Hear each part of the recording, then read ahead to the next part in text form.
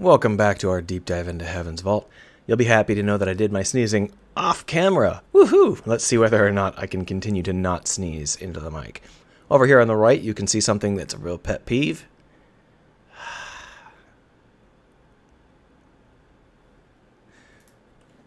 I don't like that. That's fine, though. It's forgivable to use punctuation that I'm not a fan of. So welcome back. We are near a culmination here in the game. We are in a place that we have never seen, that we think is an ancient vault for the seventh god, the god of death, the god of eating the stars.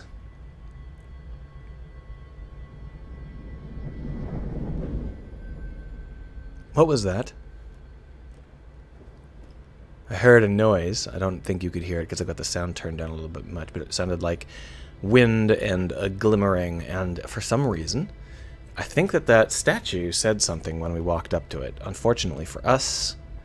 So something is talking. It is that statue.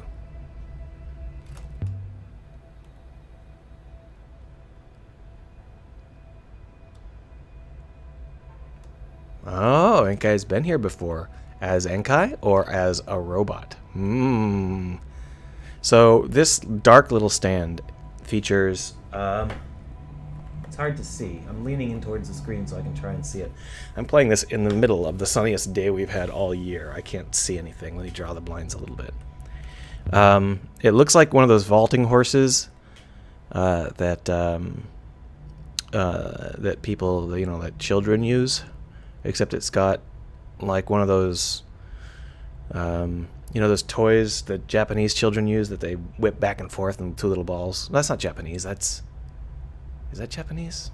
The one where it's like a drum where you whip it back and forth. I'm thinking of the toy where you put the ball on top of the hammer. That's Japanese. I think this one's... It doesn't matter. I'm just making conversation. So over here we've got a cool little drop.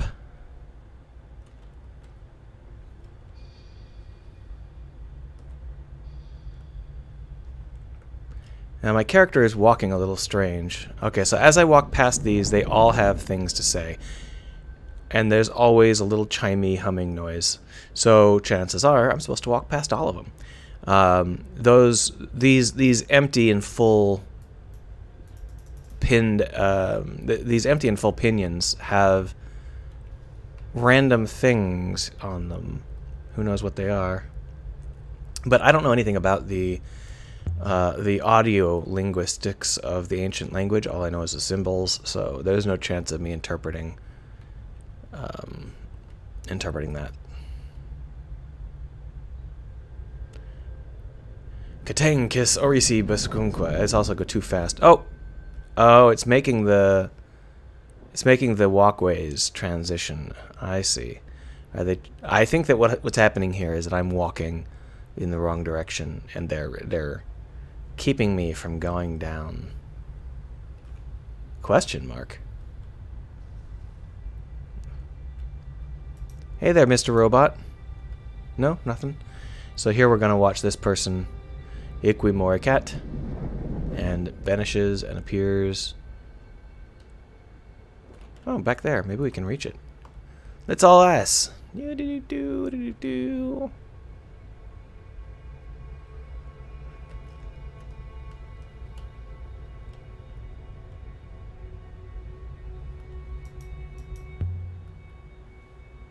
it is this way if you can get on it before it... I can't.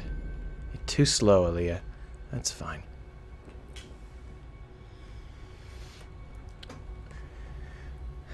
And even in the end of the game, there are puzzles. But here's the problem. When you have a game with these kind of what I call pacing puzzles. Pacing puzzles are puzzles where any player can solve them. It doesn't require any real brain action. It just requires you to go to the right place and click at the right time. And pacing puzzles are great as a pacing mechanic within a game like this, because it makes sure that the player is paying attention to the world and paying attention to everything that's happening. But when you're in an epic moment like this one, it would make more sense for the puzzles to reflect the wonder and the personal journey of this particular sequence. So for example, if we knew that these could be crossed, but we would never be able to cross them back, that would resonate pretty well with the idea that there is no longer any going back. We can't go back up the river, and we can't even go back up to the surface of the moon. We are being consumed by this ancient tentacle god. That would be something that I think would help to play up the themes that we're trying to have. And when you can play up those themes, and we're not talking about amazing, you know, man versus nature or whatever. We're talking about just basic things like we're stuck here. We're going one way. We can't go back. That's a theme. And playing that up by having the puzzles amp that up would be hugely advantageous. So when you're thinking about pacing puzzles, keep in mind that the pacing serves a point, and normally it serves whatever the theme of the world is. If the world is about being, you know, a watery plant farm, then the puzzles should be about plants and growth and pigs and water. And when you're out here in one-way techno wonderland, they should all be about going one way and not being able to escape.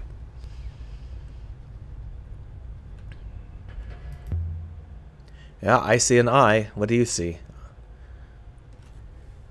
It's clearly a teleporter.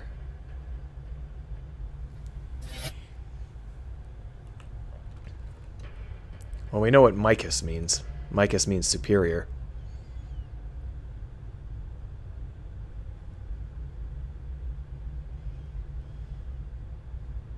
Oh, she's lost it. She's now robot BIOS. There we are. Welcome to a hawk with claws. Cool. That's a pretty good... I like that. That's a pretty good way to do it, because the hands suddenly become feet.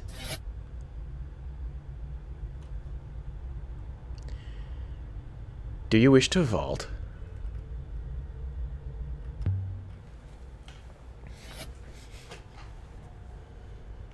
But it called me Overseer. That's interesting.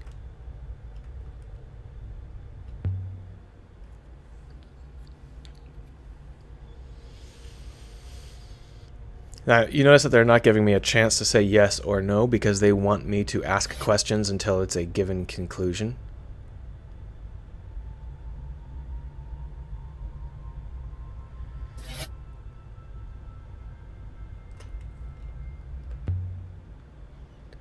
Even after Enkai begged us to answer the question and we heard that she might be getting eaten rather.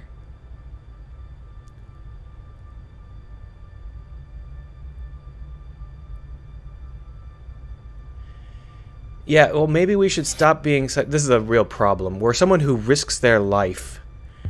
I don't like it when the...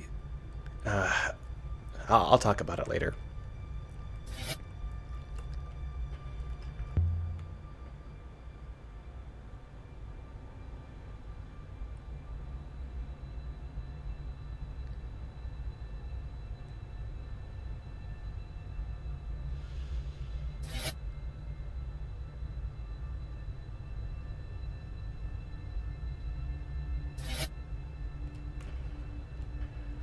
Let's vault. Woohoo!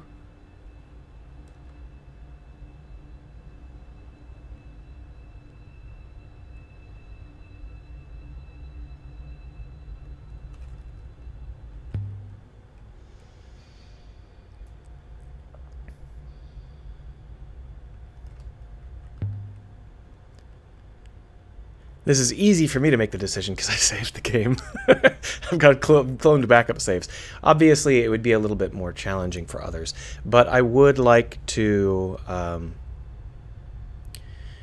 this whole sequence could have been a lot more touching. We'll talk about that after it happens, I think. I don't want to interrupt it because I'll just keep reversing my actions. Stories don't have tidy beginnings. The past is always present. Bum, ba-da-bum, ba-da-bum, bum. Bum, ba-da-ba-bum, bum, bum. But the past is just another story.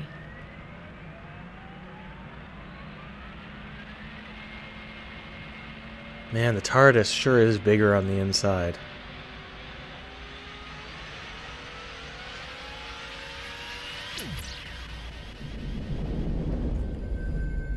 One that we can always leave behind.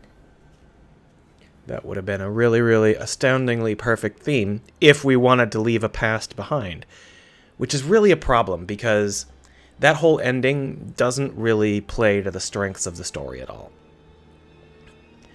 So the reason I was talking about how I didn't think they were likely to want to push the Middle Eastern theme any further is because those are the main core team here, and I don't see any signs that any of them aren't British. Anyway, the ending of the game has thrown some of the harsh words that are aimed at this game come from this ending. And I can understand why. And it's a problem with the thematic resonance. As with Mass Effect 3, the ending itself isn't the problem. It's how the ending fits with the rest of the story. In this case, we vaulted away and left the world behind. And we had also heard earlier that vault can mean to jump. So it was like, okay, well, that makes sense. But we had a real problem, a real disconnect. All of these themes are disconnected. The problem is vaulting away and leaving the world behind is 100% the perfect thematic ending for our character. We are someone who goes out into new places, leaves everyone behind, and searches for new things, new truths in ancient worlds, in missing places, in forgotten areas. These are things that we do. And over the course of the game, we have played up a lot of that. We've played up a lot of things like our interest in traveling the rivers, and we never see anyone else on the rivers because we're all traveling at the same speed. So even if we're on the same path, we won't see each other. And our things like we're leaving people behind. We don't have any interest in settling down, all that stuff. But it wasn't coherent.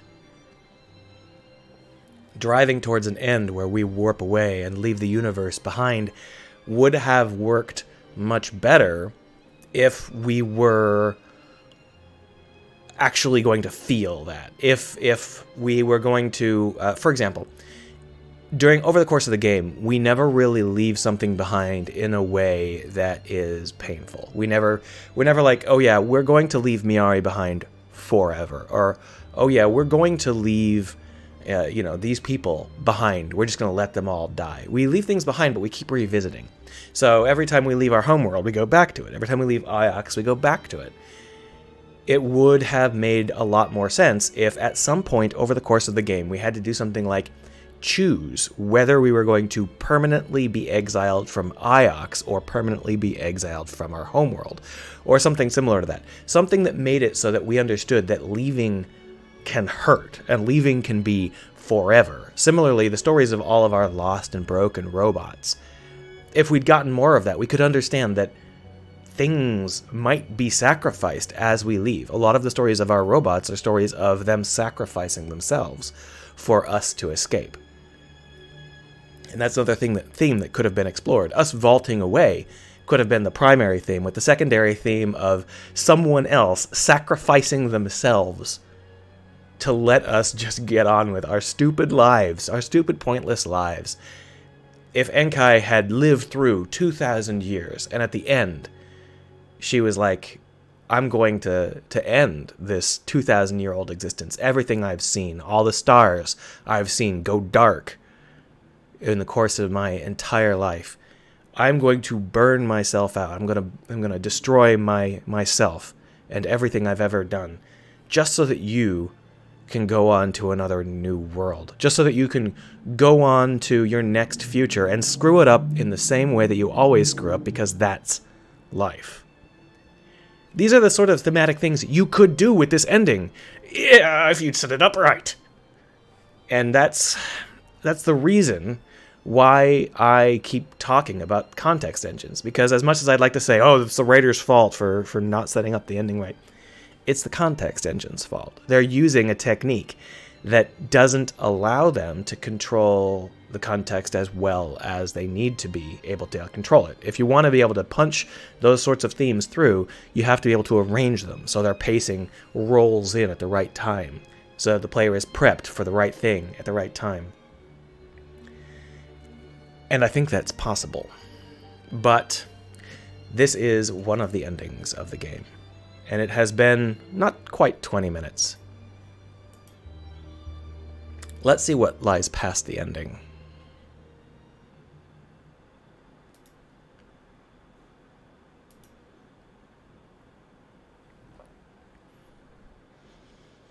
I hope you can't hear my noses. My nose is doing some gross stuff.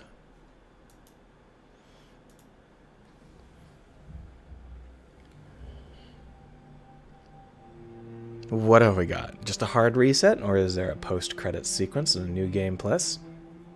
Let's find out.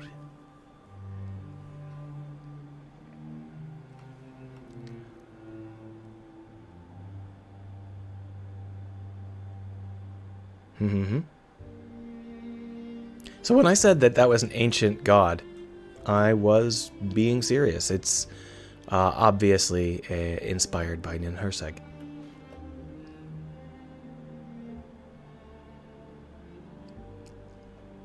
My. A Start Plus. What lies in our New Game Plus? Who can say? Well, what we're going to do is we're going to go ahead and make some backup saves.